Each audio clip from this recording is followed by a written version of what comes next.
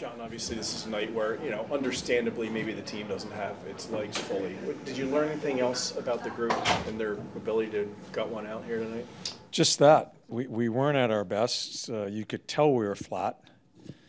I think the biggest thing is that you admit to yourself that you are flat and just try to change your game a little bit. We were turning too many over. We didn't have a lot of transition play in the way they play in the neutral zone.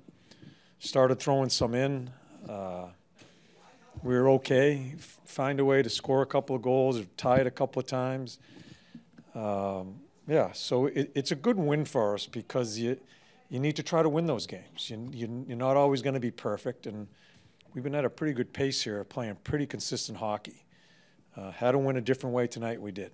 Yeah, the intention probably wasn't to start Sam, obviously because Carter got hurt, got sick, but to have him get another chance at overtime, then a shootout as well. Do you think that's kind of a good palate cleanser for him after the way the last game ended? Yeah, it is. He just keeps getting better. Made some key saves at key times for us. Our goaltending's been good. It's given us a chance every night for quite a while here, and Sam certainly did it for us tonight. And then he, again in the shootout, he takes over for us. Oshie's tough to stop. Not many goalies stop him, but he came up with the extra save, and we found a way to get 2 points. You guys have now points in 7 straight. Does this say anything about the resilience of this team, that you guys are in year 2 of what you guys are calling a rebuild? Does this kind of just say to what this group is that they continue to do exactly what you're asking? Players, we're staying with the plan, and players know that. But when they put the uniform on and we play the game, they're going to try to win. And I think our guys have been very consistent in their just their competitiveness, just being ready to play.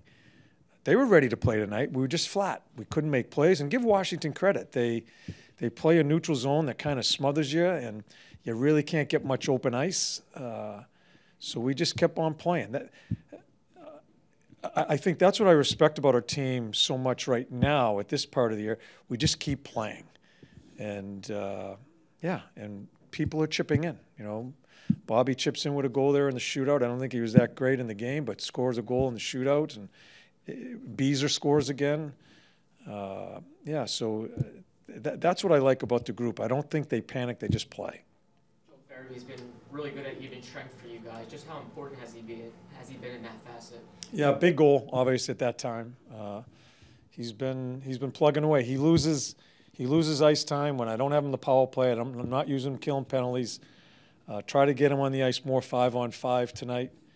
You know, I'm sure he wants to be on one of those special teams, but he has shut his mouth and just played. So that it goes in the way I just answered the last question. I think guys just play and try to find a way to win.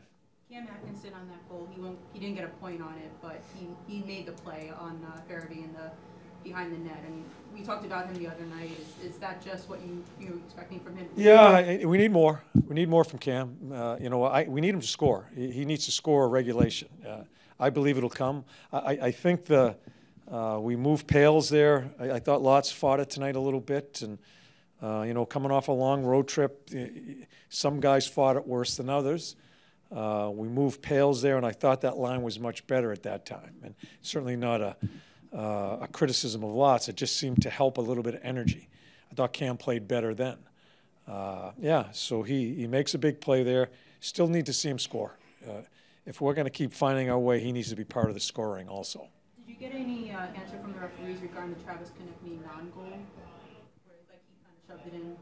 Yeah, you probably, they don't see it in. You probably look at the pad, it's probably in, but it's probably going to be goaltending interference anyway because we pushed the pad. They were very honest with me. There was a lot of looks. Our guys came with the last second, felt it was in, but it's probably going to be goaltending interference, so we just left it alone. You go in the shootout with Brink and with Forster, a couple rookies. Do you look at that as an opportunity just to help them build their overall confidence here as they're still earlier in their careers, or are they just good shootout guys? No, I look at that as I want them to score a goal. It has nothing to do with their career. I think they give us the best chance to score in that situation. I love when the guys just playing and getting, like you said, they're just putting their head down and playing. Is that somewhat to say their role is that they're just understanding it, or is it more that they know one night they're going to be relied on, the next night Who? they might not pick anybody really I just think they're together.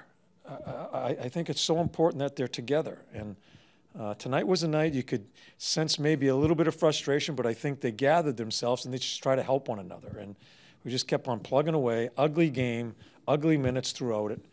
And Washington played well. They checked well. It's kind of a different team right now, Washington.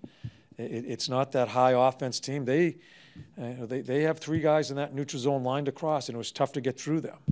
Goaltender has played very well, too, for them. So we just kept on trying to bang away at it and see if we can get a break and score a goal.